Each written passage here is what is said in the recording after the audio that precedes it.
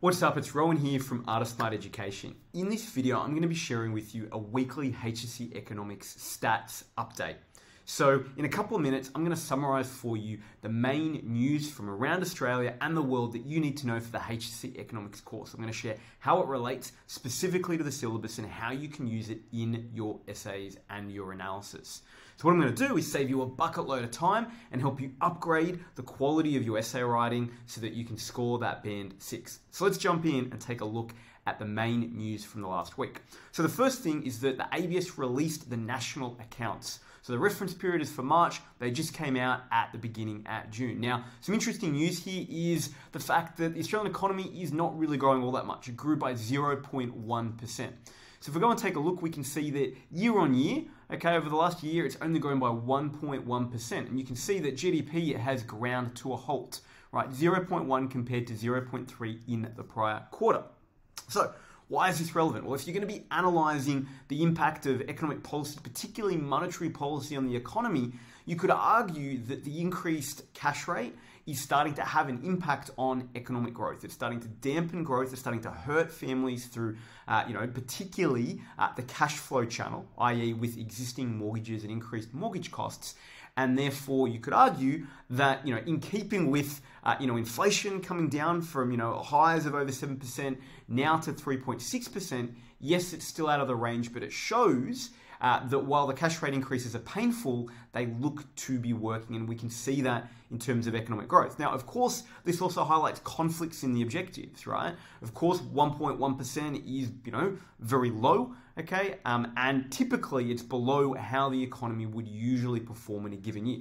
And this is something that the second news piece I want to highlight identifies. And this is an article by, the one and only Ross Gittins, who's looking at the national accounts data with some analysis. And what he's highlighting is that, what we can see here, okay, is that ultimately a normal year, year of growth would be about 2.4%. So at 1.1, we're well below that. And it shows that, the RBA, in keeping as well as with a macro policy mix with, the fact that, the low to middle income tax offset was not extended, is having an impact, right? It's slowing economic growth. Now, he brings up a bigger important point, though, that we've also had population growth during this time. So we've had population growth, by 0.5% during the quarter and 2.5% over the year.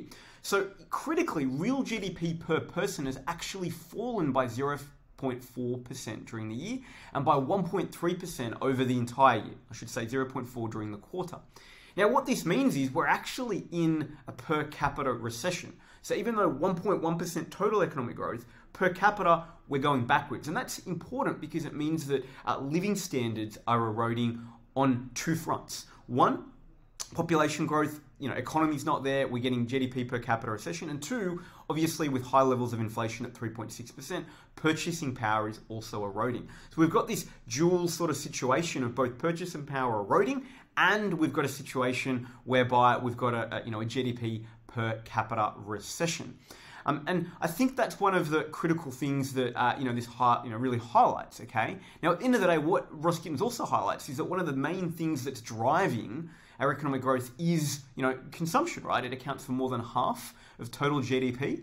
Okay, and you can see that at the moment it's been grinding to a halt. Okay, 0.8, 0.2, 0.5, 0, 0.3, 0.4. So we can see, right, the impact that the squeeze, the RBA's increases in the cash rate, is having on the economy. Now, what does this mean, though, in terms of big picture?